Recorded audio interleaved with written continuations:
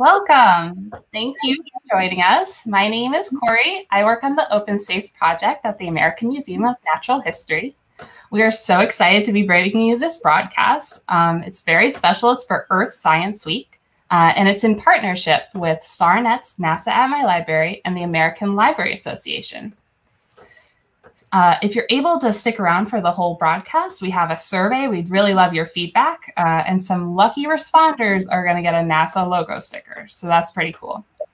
So without further ado, I'd like to bring on Carter Emmart. He's our Director of Astrovisualization at the American Museum of Natural History. Carter. Hi, Corey. Hi. Have fun.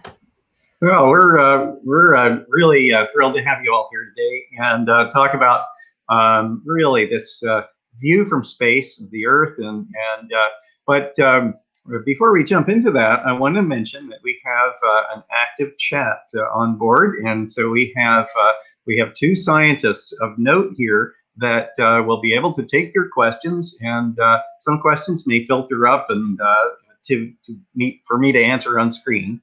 But we have Marina, Gemma. She's a planetary scientist with us at the American Museum of Natural History, and we're very happy to have Dr. Allegra N from the Goddard Institute for Space Studies. And she is a climate scientist, earth scientist, and so both of them will be in the chat to answer questions. And then hopefully at the end, we'll also have a wrap up with time for questions. So without further ado, I'd like to get into OpenSpace. This is free and interactive software. It runs on sort of video game technology, but it's visualizing science. Everything that we show here is a calculation, is a map that's been put together by NASA or other entities that bring together things. We'll talk about that. And OpenSpace, if you're interested, is from that website right there. We also have team members from OpenSpace in the chat as well. So if you have interest in that, please go there. So we're going to start off here with OpenSpace. And this topic is about, of course, Earth. But I show us Mars here. We're going to start off just showing us Mars. These are satellite images that have been mapped onto Mars. And OpenSpace, we actually have a physics-based model that shows the atmosphere, very similar to the topic we're going to be talking about, Earth. Now, we also, we introduce this just to really emphasize that our understanding of us as a planet, of course, we know that we're a planet, and we've known that, say, back to Copernicus time, but to really sort of study us, it was going into space, and really the 50 years or 50, 60 years of the space program has enabled us to really learn a lot about not only our planet, but in context to other planets. And so what we're seeing here at Mars, and we see lines, these lines that wrap around Mars are the two moons, Phobos and Close, and then Deimos. And then also we see a line extending away from Mars here, and that's the trail. So we are visualizing that OpenSpace is this interactive, meaning that I'm piloting this and guiding us right now, but through scientific data. So we have the calculations of exactly where the planets are. I've gone back to, I believe, let's see, this is October 1st. I'm going to pull away from Mars, and now we see the solar system, and then the blue line, Earth. And on October 1st, it was just 2 weeks ago, we were about to sweep underneath Mars, between Mars and the sun. And of course, that happened night before last. And so that we're now pulling away from Mars. We orbit faster around the sun. I'm going to now focus on Earth and travel across the solar system back to our home planet. And as we get closer, we may notice something else. We see we're coming in on the night side of Earth, but we see another sort of thin line, and that's that of the moon orbiting the Earth, about 240,000 miles away. And we're now going to come closer up to our planet. And as I get closer, we can see this trail, just as we saw Mars. And we see satellite images that have been mapped onto the planet that we visualize in OpenSpace. And we see the arc of an orbit of a satellite that actually maps the planet there as well. What I'm going to do is just toggle off the orbit lines of the solar system so we can concentrate on Earth as a planet. And before I show the mechanics of the satellites and how they map our planet, I just want to sort of gaze at this beautiful orb of the Earth. Notice how Mars is sort of desert red. And it's actually its color. People see that Mars is red and they think that it must be hot. Mars is very cold, in fact. It's a red desert with iron oxide all over the surface, making it red. A few clouds, but Earth is the water planet, so it's blue. And the blue is caused mainly because of the scattering of the sun's light through the atmosphere. So that creates this blue cast. Then we also see, primarily as we come up, before we see the geography of Earth, we really notice a sort of filigree of the beautiful clouds, a sort of lacy pattern of clouds across the planet. And so what we're looking at here is North and South America in this current pose. Let me pull my cursor over to point out. Let me. I just have to move something around to let me see that better.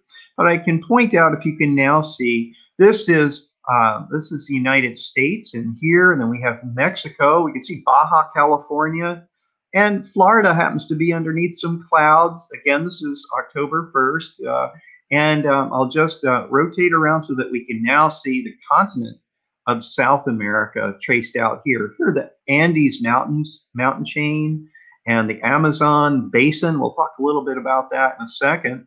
But how are these images obtained? Now, when we flew to the moon, we used to do that generations ago now, about 50 years ago, so about 2 generations back is when we flew to the moon, that the astronauts were able to get pictures and take pictures with film and on their trips to the moon.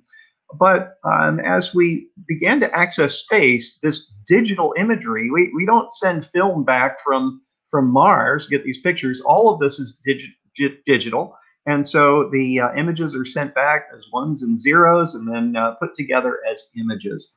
They are acquired by satellites. You may notice that I have a label that's on top of Earth that says ISS for the International Space Station. And everything's just sort of going along. In fact, I have time stopped here for the moment. What I'm going to do is I'm going to speed up time for us, and I'm gonna start the clock, and so that we can now see that things go around. Now, everything is in motion in space, just as we saw sort of the trail of Mars and then the Earth and the inner planets of Venus and Mercury. I didn't point out, but that we have the trails. We depict this sort of history of where, in this case, the satellite's going to come back around, called SNPP, stands for the Suomi NPP satellite. This is a joint project between NASA and our National Oceanic and Atmospheric Administration, NOAA. But of course, we have astronauts on board the International Space Station, and they go around. Now, I mentioned I have time running fast here. And so how fast are we going? We're going about 5 minutes per second. And really, if I slowed this down to 1 second per second, we'd hardly see these move. But we actually do one orbit at this distance away from the Earth in about 90 minutes, so an hour and a half. The International Space Station orbits only about 250 miles off the surface. That's about the width of the state of Pennsylvania.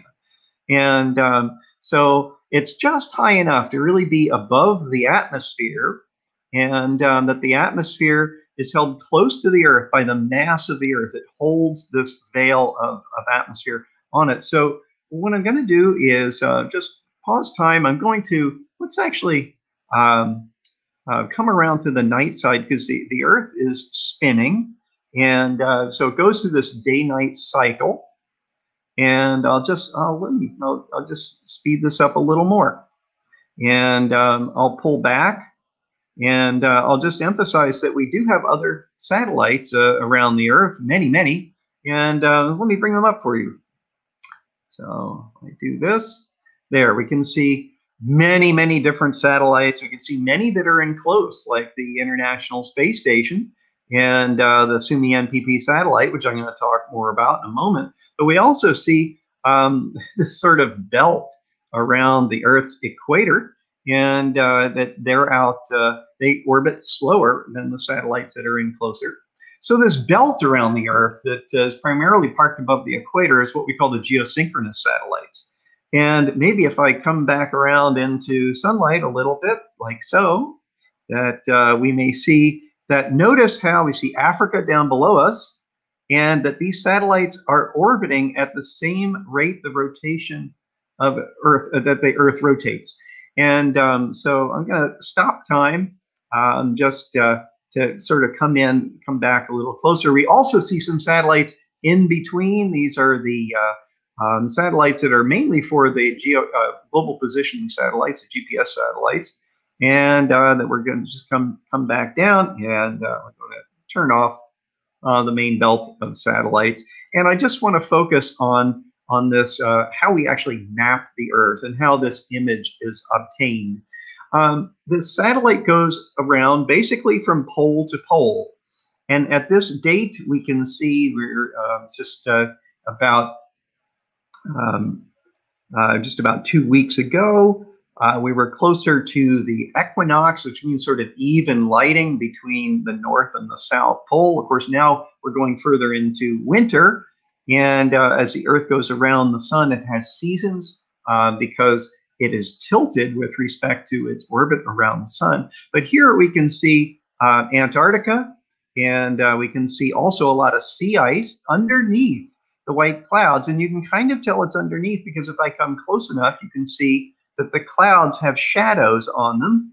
And so they stand sort of, the shadows underneath them, so that they stand above the sea ice, and also the ice that covers the continent of Antarctica. And so we see the clouds, we see the atmosphere, and what I'm going to emphasize now is just some of the artifacts that we see by mapping the Earth. And in this way, that the satellite goes around. I'll just pull back again about to here, and I'm going to go to, this is, once again, we're rotating with the Earth now. And notice that the stars are going by in the background. So we kind of set to rotate with the Earth as the satellite goes by. So if I pause right here and that the satellite goes by, it's acquiring images. And if I get closer to this image, we'll actually see kind of an artifact of the mapping process. Notice there's this discontinuous line within the picture, and slight difference in coloration. And that's basically a slight difference in color. So the satellite has gone around, acquired images, and then the Earth is turned and it comes back around. And so when it comes over the day side of Earth, it takes these pictures, they're acquired, and they're assembled into what we call a global mosaic every day. And we are accessing this map from our partners at the Goddard Space Flight Center, operated by NASA. So NASA's Goddard Space Flight Center, from what they call their Global Imagery Browse Service, and NASA Gibbs. And they actually produce these daily images, mosaic of the Earth, down to about half a kilometer, or about a quarter mile in resolution. So, okay, so that's how the satellite works. What I'd like to do is come down a little closer now to the Earth. And I've talked about the atmosphere, and we see the effect of the atmosphere. It seems like a very sharp cutoff. And what I'm going to do is come in a little closer, a little closer. I'm going to come down over the Andes and over the west coast of South America. I'm going to come in over Peru. And as I do, I'm going to tip the Earth over so that we can see that sharp line that looks sharp from farther away which is the trail off of our atmosphere into space, into the black of space, is what the astronauts actually see. I'm at an altitude about twice that of the space station. I'm going to come down. Oh, here we are. We're at the height of the space station right now. I could follow along with the space station, but I just really want to show you how thin the atmosphere actually is from this vantage point. So we're just we're about 400 kilometers, about 250 miles off the Earth, and you can see how thin that atmosphere is. We also see the trail of the SUMI MPP satellite. Even if I get a little closer, that we can now see that that atmosphere is so very thin, and the astronauts talk about this, of just how thin the atmosphere is, almost scary thin. I'm going to pan eastward so that we're looking across the green of the Amazon, and that we see clouds over the dry sort of desert of Peru as we proceed westward toward the Pacific Ocean just below us. What I'm going to do now is fade between this satellite view, and I'm going to reveal sort of a cloudless Earth. We're going to keep that atmosphere on. We see that, and so now we see how dry and brown that this part of South America is west of the Andes mountain chain. Why is this? Well, what we see the very green Amazon basin, and we're about to go there. What I'm going to talk about now are the biomes of Earth, and that they're sort of created by this effect of the circulation patterns of the flow of the atmosphere, and also that that this is set up by the winds of Earth, and I'm going to talk about how they're driven. But these circulation patterns dictate within the geography of Earth domains for plants and animals, flora and fauna. And so that if we have, in this case, as we look at the Andes mountain chain, we see to the right is east, and to the left is west. I'm just setting this up so it's like that. And so that we see a lot of green in the Amazon rainforest, which is to the east of the Andes Mountains. And because the flow of coming off the ocean brings in a lot of warm and wet air, and that it rains out across the Amazon basin. And then that air tries to flow westward. And so as the air comes up the Andes Mountains, that it condenses and rains out. The air that flows over the mountains is then dry. And so we have desert west of the Andes mountain chain.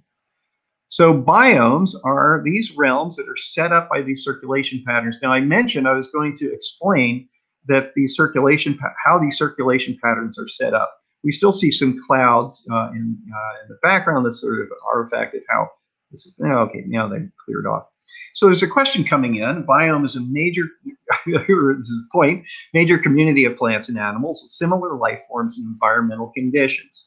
So these conditions, how this is set up, what we have is the Earth, we're sort of right along the Amazon basin is just below the equator. So the equator is warm. Why is the equator warm, and why was there ice when we looked at Antarctica?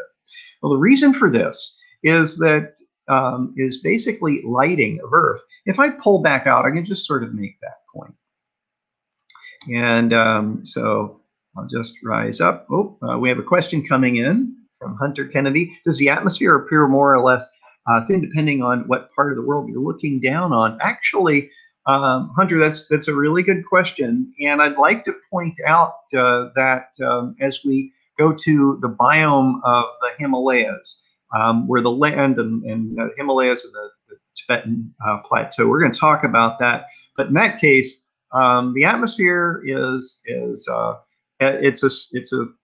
a constant thickness, essentially down to sea level. But depending on how high you are up in the mountains, you're sticking up into thinner and thinner air. And that's basically just the physics of gravity. Once again, okay, we look at the Earth. and Antarctica down here being cold and icy. And then we have a rainforest in the case of South America where it rains a lot and is warm and wet. And that's because as the Earth turns, we saw it turning earlier. I'll just set this up once again. Here we go. And the Earth is turning day and night. It sets up these patterns because Earth is under the lamplight of the sun. And so with that, essentially what happens is the equator is warmer than the poles.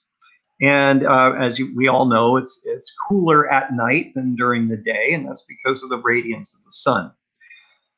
The net result of this is that, that as the Earth heats up over the equator, that hot air wants to rise, and in the case of over the oceans, it's going to be humid, and it's going to rise up. As it rises, because it's like a balloon, it's lighter because it's hot, it rises and then cools off as it gets higher, and that's what forms the clouds. And then it wants to also spread toward the North and South poles. Vivian Trukinski asked, do other planets have clouds? Yes, Mars has a few clouds. And then as we go farther out into the solar system, we have planets such as Jupiter, Saturn, Uranus, and Neptune, which are gas giants. These are planets that are almost entirely composed of atmosphere. Venus actually has very thick clouds. Earth, we have this balance between the oceans, which cover 3/4 of the Earth. The land area is only sort of 1/3, 1/4 of the Earth. Is that this equilibrium in the balance between the heating of the oceans and the equator, and that air rises and it's warm and wet. It condenses, forms our clouds, and it rains out. So these circulation patterns define our biomes. Let's come back down and look at the Amazon. The Amazon River is the largest river in the world. It basically has about 1,000 tributaries that come together. It's called the lungs of the world because this forest is so vast. It takes in the carbon dioxide that we breathe out, all animals breathe out, and it produces the oxygen that we need to breathe. And so this is an incredibly important resource for us, and it extends across many different countries. We're looking at the Earth sort of confused by clouds, and now with the clouds removed pretty much. These are all satellite images, but they were sort of cloud-free images stitched together and come down. We can see the river. It's fairly laden with sediment coming off the Andes Mountains, and that's why we see it. It's muddy, and then it flows across this forest, and it brings the nutrients of what it's eroding off the mountains across this plain. And this is what the rainforest grows on. And so this breathing of the atmosphere is what's happening across the Amazon. Many, many animals, and of course, many different plant species. This is a tremendous biodiverse area for biodiversity. And of course, there are also people. And so there's various cities across this, and parts of the Amazon are in fact being developed. If I come in here just a little closer, just looking at my time as well, that we can see the effects of this almost looking like a Christmas tree pattern of settlement. This is where people have moved into the rainforest and have cut parts of the rainforest down for growing crops. So this balance between the needs of our biosphere and the needs of humans, of course, we're in the mix too, is important. We can also see here at the delta of the Amazon is the sediment flowing out into the Atlantic Ocean. I want to point out one more thing that the astronauts also talk about when they're from this perspective. When we look at Earth in this way, where we're looking at how it really looks from space, We're also showing across the ocean. Actually, we're visualizing data that we would not see, and that's bathymetry. And so that shows you darker blue where the ocean is deeper, and lighter blue where we see the shallows of the ocean. So we're visualizing that. But there's another point here too, and I'm going to just pop up a little bit again. The clouds start to kind of reappear. I'm going to reset the lighting so that our next destination, we're going to go across. The satellites are going around, but we're going to now go across the ocean to the continent of Africa. And the point I'd like to make is perhaps best made if I just pull out once again. We see with the clouds, we see the continent, we see the geography of the planet. But it's, you know, there are many countries down here, and while we're seeing all of them, that what we're not seeing are borders. The borders are something that are a concept, that are a sociological concept, that we divide the Earth up into zones and places and ownership. But in this case, what we see is the borders are not visible from space. We're all on this sort of one planet together. Corey, is there a question? Yeah, before we get into a new biome, I was wondering how much of the planet is covered by rainforest? Well, that's actually a good question. The Earth, once again, I mentioned how the Earth is divided up into 3/4 ocean and somewhere between 1/3 and 1/4 land. And out of that, deserts, well, we're about to go to deserts, are about 10%, or is 10% is covered by desert. And that also includes the deserts of the poles. We don't think as of ice being up at the North and South Pole as deserts, but they're very dry. And so we're about to see the effect of that dryness, as we saw on the west of the Andes mountain chain. Awesome. Thanks, Carter.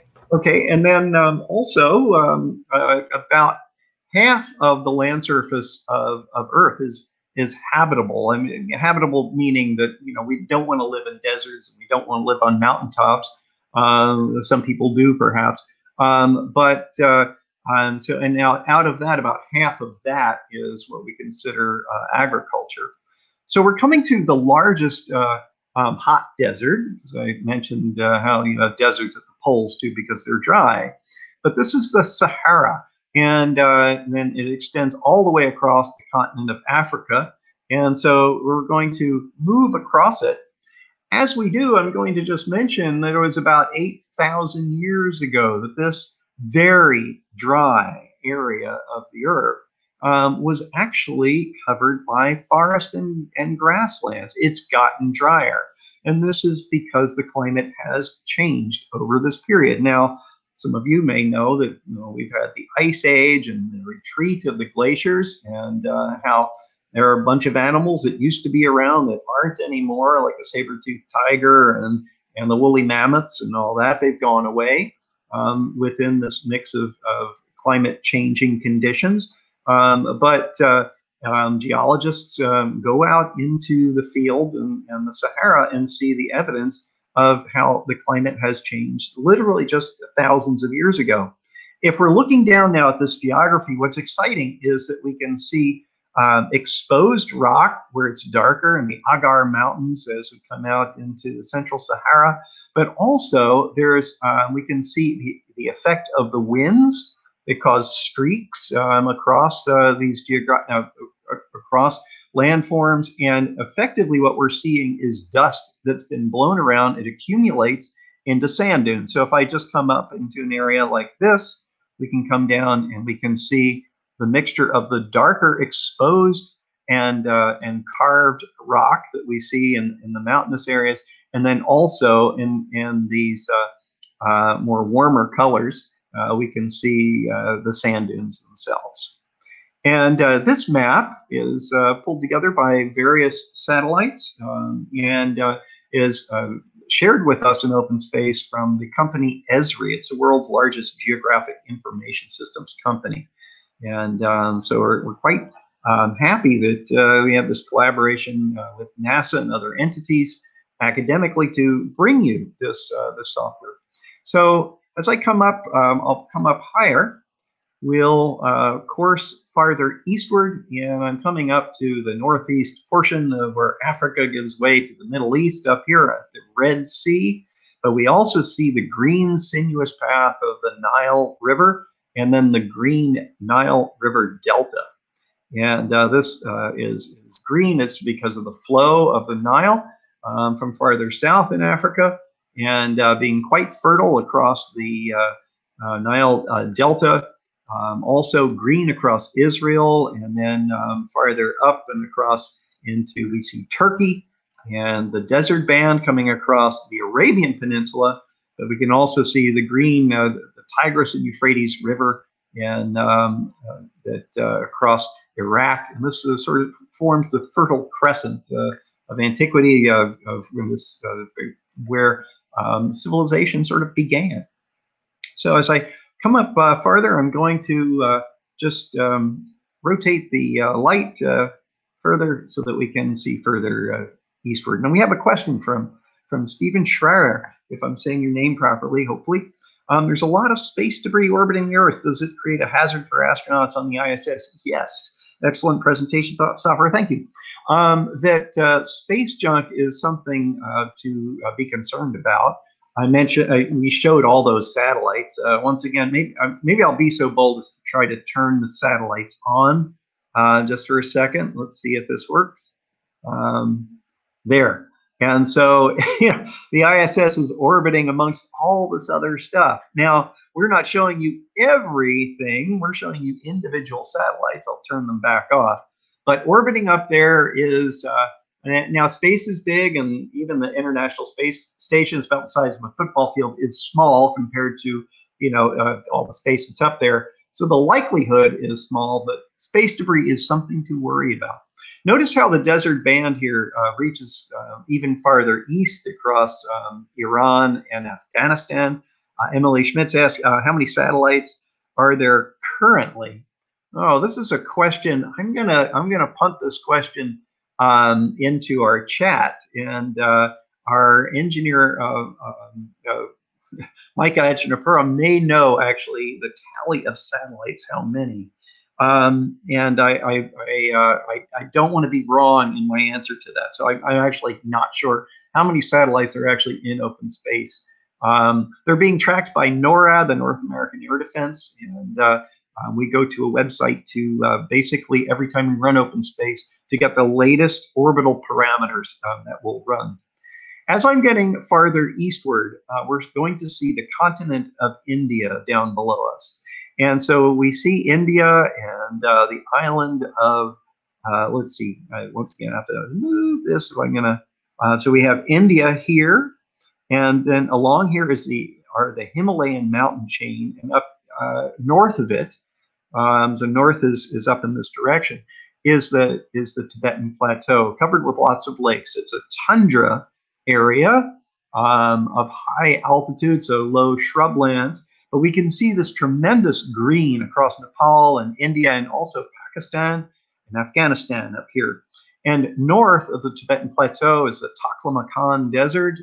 This is where the Silk Road went through, the Pamir Mountains that come up from Asia Minor up and across into Asia, and it was the highway to China trade route. So India as a continent about 50, 60 million years ago had moved away with plate tectonics, continental drift, if you will, and this dynamics. Earth is this dynamic planet, just as everything is moving in space and the satellites, and we go around the sun, the satellites go around the Earth. Over time, and we can actually see this across Afghanistan and Iran, is how twisted, like taffy, these mountain chains are. And it illustrates how the Earth's surface, and we know, volcanoes are a testament to this hot interior of Earth. It's warm and its plastic nature. So 50, 60 million years ago is when India, this continental mass, collided with Asia. And it started to force up the Himalayan mountains. These mountains are still building today. What I'm going to do is actually fly us in a little closer And that question that happened earlier about the thickness of the atmosphere, your altitude depends on how thin the atmosphere looks.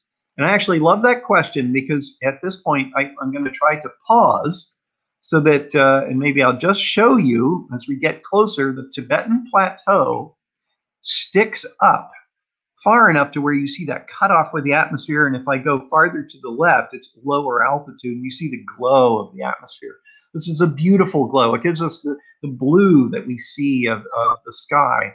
That is reflected in the ocean, and so that the ocean actually is quite dark, but it reflects the blue of the sky, and so we think of the ocean as blue. I'm flying along these mountains, and of course, they force up this forest that we see. This is analogous to what we saw with the biome of the rainforest, and then we went to desert. This is an alpine biome, and the flow of the Indian monsoon comes in from the south, and that carries, again, warm, humid air across from the Bay of Bengal and to the west of India. It flows up, and this flow is impeded by the height of the Himalayas. Just looking at my time here, I am going to try to bring you to Mount Everest. Let's just come down.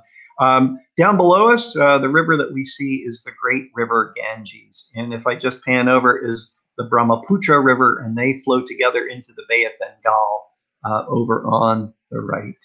But the roof of the world, it's been called, the Himalayas, if I just come in close enough here, is that it allows me to illustrate an important point, and that is that as you go up higher, of course, it becomes colder and colder. The flow of air, it flows up here, and any humidity that air is carrying then condenses out and feeds these glaciers, the snow on these mountains, and it flows down in these glaciers. So Mount Everest is just ahead of us over on the right.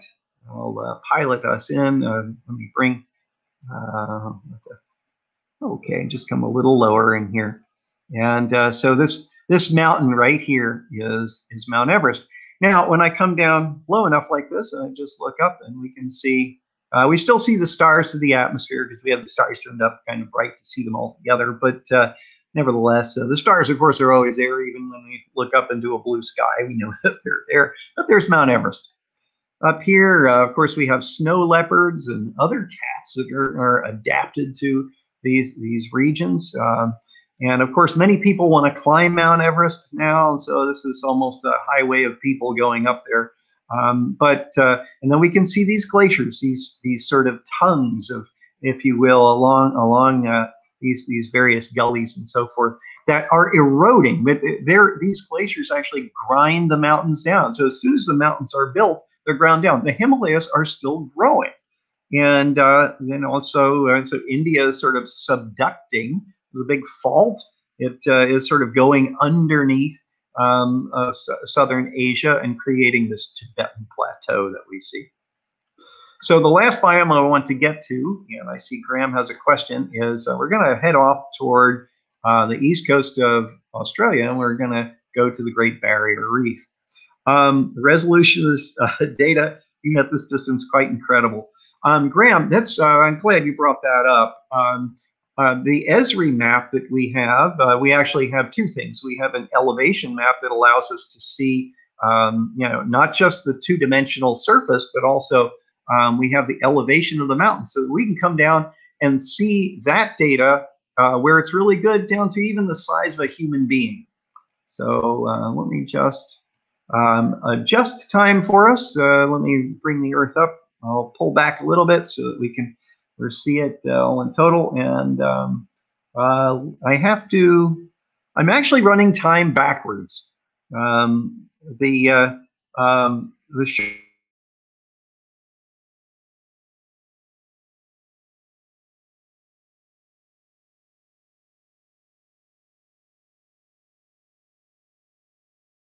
sharp. Okay, are we back? things dropped out for me just a little bit. Here's the continent of Australia, our smallest land continent. Actually, I'm wondering if Antarctica or Australia is the smallest continent. Sorry to be thinking on my feet, but let's come up here to the northeast coast of Australia. This biome of a reef community is really important because so many of the fish that we rely on are sort of born in these reef communities. And these reef communities are fragile. Also, the east coast of Australia, the Great Barrier Reef, I'm going to point this out for us right along here. So that this barrier reef, it forms out in front and protects essentially this coastline of Australia. But notice how the shallows, I talked about the bathymetry of the ocean, is that we see that as well, and that the barrier reef has grown up essentially. And why has it grown here? Well, Australia had the sort of right conditions for the ocean circulation at a time when, after the Ice Age, when the ice essentially made the ocean shallower than it should be, essentially, or is now, and so as the glaciers melted, it caused sea level rise, and so as that occurred, in the case of Northeast Australia, the barrier reef started to grow.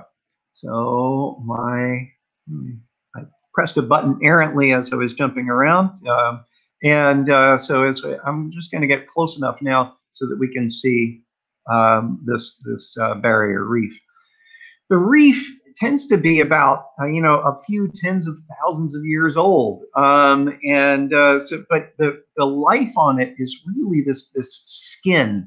It's very thin, and so the reef builds up on top of the previous life, and so basically as the oceans slowly sort of filled and got deeper, these reefs grew one on top of the other, building up over time. And so this is calcium carbonate skeletons. And as we have seen, the reefs are dying away. Now, we understand this partly because under a global warming scenario, this is one of the indicators of global warming, is that the ocean starts to take up more carbon dioxide, it starts to acidify, and that starts to eat away at the very basis of the reef. And so the reefs and that acidification is bad for the life that's, again, very thin, that lives on top of this sort of skeletal underpinning.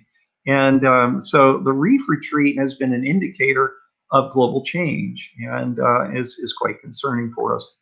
So I'm going to rise up here above the Earth and just see what time it is. One of the last points I'd like to make, after looking at these biomes of the rainforest, the desert, the alpine, we talked about the poles just a little bit, but and then I'm going to pull back so that we can see our beautiful planet. You actually, one thing I want to point out that the satellite picks up on is just right over here. You'll notice that in the oceans that you may see this kind of, I need to point this out by, this kind of interesting windowing problem I have to do. Do you see this kind of, you see the clouds, but you also see there's a brightening of the ocean that's here and here. And then here's one of these discontinuous lines from the mapping. What the satellite's actually picking up is the sun's reflection off the ocean. And this is an artifact of the mapping. And it's just something that we see in the imagery. And it's actually kind of pretty, but it also belies just the reflectivity of the sun, of course, across the reflective ocean, but not across the land. So this is Australia, and then up here we have Indonesia. This is the island of Java, and there's Bali in there, and this is Borneo. It's another rainforest, Sumatra further up. Exciting stuff. What I'm going to do is go into nighttime. It's so beautiful looking at the Earth. The astronauts talk about how beautiful it is. It's that you know, it's spellbinding in a way. Yeah, let me do this. Okay. Oh, there's another question. Do you know where there are more 7.5 billion people living on Earth? This is sort of a factoid, but I'm going to now show you some artifact of that exact thing. Thank you, Corey, for putting that up. I'm going to go into nighttime, and let's do that in this way. We're going to run time forward, and okay, just have to adjust my time scale and hit go. And this, we're going to see the satellites going around again. Now we're going prograde in time. So as north is up, we see the constellation of Orion coursing behind the Earth. And now notice that Australia is about to go into the darkness. So the darkness is coming up from the east as the Earth is rotating in this direction. And so we rotate in an eastward direction, and we're going into nighttime. And of course, this happens in 24 hours, night and day. We experience this all the time. But if I now come just over to the sort of night side of Earth, we can start to see the city lights. And this is thanks to NASA putting this tremendous city lights map together from the year 2012. We see not only on the east coast of Australia the lights of Brisbane, and then we see Sydney and Melbourne, Adelaide. We also see lighting from mining in Western Australia. As I come farther up, I'm going to sort of turn, I'm going to pause time for a moment so that we look at the lights of Asia. And if I come in close, we can see the tremendous population of Indonesia on the island of Java. And then I have this set with just enough light so that we can see also, let's see if I can, I might want to point out a few places here. We can see this is Borneo. We have the Philippines. This is Manila. And then let's see, I'll just start the Earth rotating a little bit like so. And so now we can see this is the island of Sumatra. Not a lot of people. This is Singapore and Kuala Lumpur. This is the Malaysian Peninsula. And then we see Southeast Asia. Here's Bangkok, a place I'm very familiar with, and I have many friends. Hi to there. And here we see Phnom Penh in Cambodia, and this is Ho Chi Minh City in the coast of Vietnam. And now I'll just point out the tremendous population of China that we see here. And so these are many communities in China. This is Hong Kong. We also see the highly populated west coast of the island of Taiwan. We can see up here Japan, and we can see Korea. It's South Korea more lit up than North Korea, and the Beijing, and this is the area around Shanghai in China. And we can just see many, many communities that have populated along rivers, actually. This is rivers have always been a trade route for easy transport of goods. And we'll see that play out here a little bit more as I go farther west. And I'm going to run time a little bit more, revealing India. We can see just with a little bit more, we can see not many people are living in the Tibetan Plateau. But I'll point out that's the city of Lhasa, and this is Delhi over here, and how India is very populated. Now, I neglected to say that in the alpine regions and the snows that are created at altitude, as they melt and create the glaciers, they feed the great rivers. I pointed out the rivers Ganges and Brahmaputra, but we can also see illuminated here in Pakistan. We can see the population is all along the Indus River as it flows down into the Indian Ocean. And so we can see how population settles along rivers. And the Himalayas basically run 7 major river systems. So we have the Indus, the Ganges, the Brahmaputra. Actually, the Sir and Amun Darya, going even farther if we go further into like Kazakhstan and so forth. But also across China, we have the Yellow River, the Yangtze, and then across Southeast Asia, the Irrawaddy, Salween, and the Mekong rivers. And so that the snows of the Himalayas feed the populations of India and China and Southeast Asia. Over half the world's population is reliant on those snows.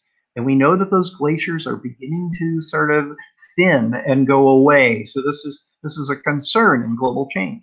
So here we can see the population as indicated by the city lights in our globe. And just looking at our time. Yeah, Carter, that was great. We do have some questions if you want to take them now. Sure. Awesome. Okay. Steven's asking another question. Great. Thanks, Steven. Do any of the orbiting satellites have ground-penetrating radar capable to visualize underneath the surface? Thank you. Yes, in this way, and I'm not familiar. Thank you for the question. I'm not familiar with the name of the particular satellites, but we are very concerned about the thickness of ice sheets, such as Greenland and, of course, Antarctica. And so, in this way, the ground-penetrating radar can actually tell us thickness of ice. We actually do this on other planets. We're doing this on Mars, so that. And we're planning on doing that to test how thick the ices are on the second moon out from Jupiter, Europa, which actually has more water than Earth in a thick liquid water ocean under that ice. So that's a great question. Awesome. And I'm wondering if maybe we can fly. You mentioned deserts and you mentioned the poles. So Gemma is wondering, what does a polar desert look like? It's hard to imagine a desert in somewhere so cold.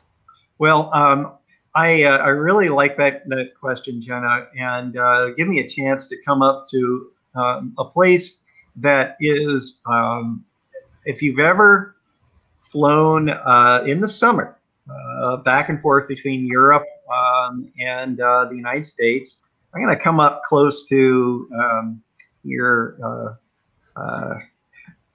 If I get close, the daily image sort of is toggled off, but I actually want to keep that on. We're coming up to Greenland and Iceland, and you might wonder why Greenland is called Greenland.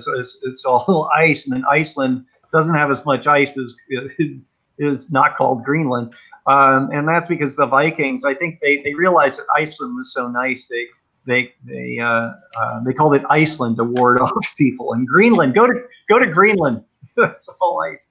But here we can actually see the glaciers. This is kind of a summer image that illustrates the glaciers of Greenland. And this sort of so Greenland is an island technically, but it's a large island, and so it's covered with a sort of continental ice sheet like Antarctica. And I just thought I would fly over this because what I wanted to show is the following. And it actually it will give me a little demonstration of OpenSpace, which is nice. What I want to do, there's the SMPP satellite that will actually give us the images that we're about to see. Let me pause here. I don't want to turn this into a big demonstration, but I think it's worth doing. And I just want to come up to make sure that I'm going to freeze on the sort of daily image. And if you will, I'm going to go back a few months to summer conditions. So in OpenSpace, I'm now going to go from October to September, August. Let's go to July. Okay. And in this case, I'm looking at July 2nd. I'm waiting for the data to report. There it is. Okay, so it's coming in. There's the satellite mapping. And as I come in, we can see this is very interesting. This is what climate scientists look at, or the different years to look at the extent of the Arctic sea ice, and that you can look on a daily basis and actually see the calving off of the ice from from the ice sheet edge right here. And I'll pause here for a moment for this to come in. Now, I've sort of gone quickly here, and what we're seeing in a daily image, of course, is weather. And so what are the conditions on any particular day? So what is climate? Allegra has been in our chat, so she maybe answered this a lot better than myself, since she is a climate scientist. But it's interesting that climate really is just average weather. So depending on, climatic studies, it depends, well, how long of a time scale are you thinking about? In our conversations with Allegra leading up to this program, was a very interesting point just about the Himalayas, and that the Himalayas in their collision 50, 60 million years ago and rising up caused a diversion of the circulation patterns that existed before, and caused this great drying north. So you have this tundra of the Tibetan Plateau, beyond that the Taklamakan Desert, and off into Mongolia, and the kicking up of a lot more dust, and that this may have contributed to the growth of the ice sheets and the ice age, from just the dynamics of Earth in changing that climate in many different ways. And so in this way, we can look across time. And the one thing that gets kind of frustrating is that like right now, this is set for July, we can see all the way up to the pole. You can actually see the sort of the way that OpenSpace sort of pinches the data right up at the pole. If I got really close, wait a few minutes, and all that data would come in. But what's frustrating, what I mean by frustrating, is that as you go across time, of course, we go into winter, and then we can't really see the extent of the sea ice. But this was a beautiful day. Here we can see Iceland, and we can see Greenland on the left, Iceland sort of coming in. I'll pull it into the middle. Oh, and also, if I come closer, you can see contrails. And so that's what these long, thin clouds are, that are linear. And so those are contrails from airplanes flying across Iceland. And you can see the glaciers of Iceland, Vatnajökull over here, and so on. A beautiful place. I've only seen it from the air. One day I hope to go there. Yeah, that's beautiful, Carter. Thank you so much. Not sure if there are any other questions. We've just got maybe a time for one more. We have time for one more. Let me get to it really fast. I'll pull back out a way. It's a little bit of comparative planetology for you. How does the Earth compare to a gas giant, for instance? Oh, well, this is very interesting.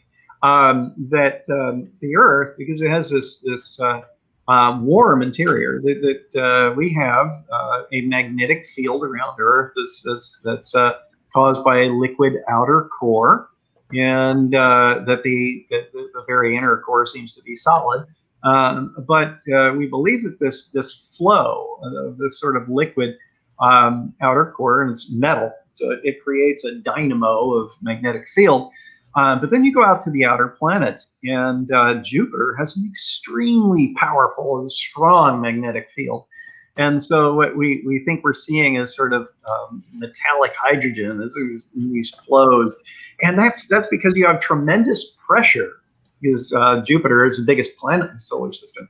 So you have this pressure, but then you have this sort of light gas. And so it has sort of unique physical properties, and the details of which I do not know. So I'm probably not the right person to ask about that. No, that's but we can see these magnetic fields at Saturn and Jupiter and the outer planets in general. Oh, great. Thank you so much. I think we're going to wrap it up for today. Thank you again, everyone, for joining us. Thank you to our chat scientists, Marina, Gemma, Dr. Allegra LeGrande. Thank you to our partners. If you want to find out more about what you've seen, you can visit our OpenSpace website at openspaceproject.com. A really fun thing to do is to check out the Space Science Institute Sci games. I love to play them. They're very fun web-based games. we really appreciate hearing from you. We're going to put this link in the chat, and that will lead you to a short survey. And the first 30 responders will receive a NASA logo sticker in the mail. So that's pretty cool. So thank you again. We really appreciate you tuning in, and we'll see you next time.